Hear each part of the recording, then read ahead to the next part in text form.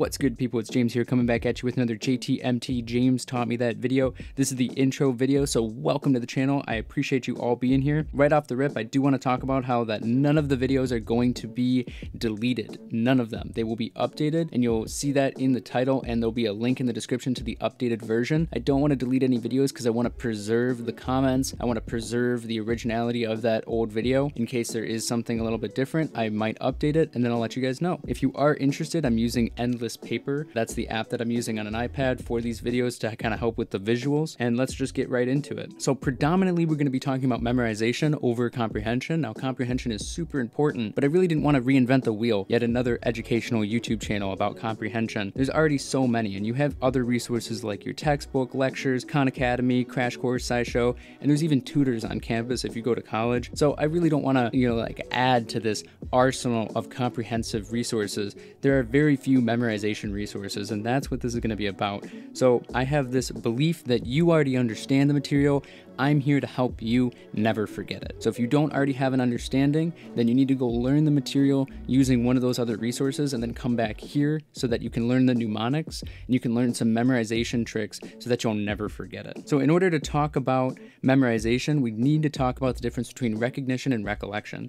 So recognition is identifying something when you encounter it. So you encountered something, it was brought to your attention and you see it and you can recognize what it is, you can identify it. Recollection, on the other hand, is like bring back to one's mind. I think of that scene in SpongeBob where he's trying to recall his name. It's on a piece of paper, stored in one of those file cabinets, stored in one of the computers, and he's searching all over trying to recall it, and he can't because it's not there. Perhaps he could have recognized it. If someone wrote it down on a piece of paper and asked him, "Is this your name?" he could have recognized it, but he couldn't recall the information. He couldn't locate it in the file cabinets of his mind. And that's what I want you guys to be able to do, is locate the information in the file cabinet of your mind. So if I give you an example here, this is a cartoon. We can recognize that it's a cartoon. We recognize a lab coat, so perhaps he's a doctor or a scientist. We can start to make assumptions based on our recognitions. We see his body language, his hands and his grin. Maybe it's sinister in some way, but that's really all we can recognize when we look at this. So if I were to ask you some questions, what is his name? Well, you'd have to kind of recall his name. You recognize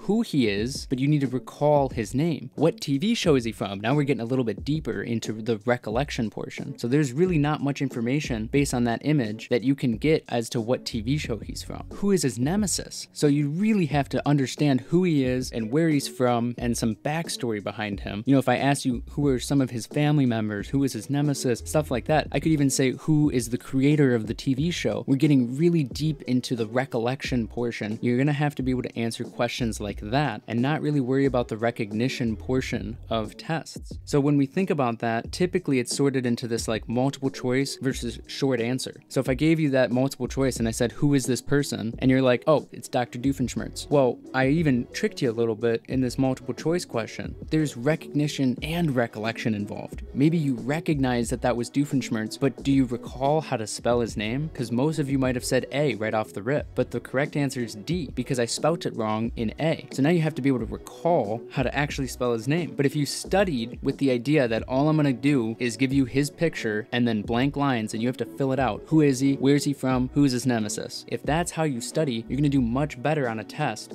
when you're sitting here like this, because you're gonna have to actually write out his name so you'll know how to spell it. You're gonna know different things about him because you studied for more information than what you actually needed for the test, not the other way around. And when we look more into multiple choice questions, I tell people to cover the answers before reading the question, because this forces you to recall the answer before you're guessing or you're doing some sort of process of elimination, or POE. And for the SAT, you kind of have to be able to do that. If you want to get a really good score on the SAT, you have to cover the answers because they trick you and they know you're going to use process of elimination. And that should be your safety net. That shouldn't be the first thing you do. And one of my professors likes to define the difference of studying between performance and mastery, as performance is just for the test. That's that multiple choice mindset of studying. It's short term. You just need to recognize the right answer and that's good enough. You really don't even need to know what it means. You just recognized it and you're like, cool, it's done. Mastery, on the other hand, is completely different. That's for life. That's long term. And this is really important for college students because one day maybe you want to go into a master's program. Maybe you want to get like a very elite job, something that's highly selective. If it comes down to you and another candidate and they ask you some random interview question and the other candidate knows it and you don't because you studied for performance and not mastery, now you just lost out on that opportunity. There are more advantages in studying for mastery than just passing the test, and that's the point. You should be going to school with the intent, and you're going to do better at life as a whole, not just pass the test and get the degree. So if I ask you which test is easier, most people are going to say short answer, right? Most people are going to say multiple choice. Multiple choice is way easier because you know the right answer is on the page. You know that the answer is in front of you. You just need to recognize which one's the right answer. Short answer and essay questions, that's going to be way harder. So the answer is study for the harder one. Study for short answer / short essay. Study for recollection, because that's where it's going to really get you. If you study for recollection, it's going to be so much easier. And how do you do that? You've got to practice pulling it out of your brain. Retrieve it from the file cabinet of your mind. So if I give you a blank image here and I said, who was the character above? And you were able to say it was Dr. Doofenshmirtz. Or if I said, what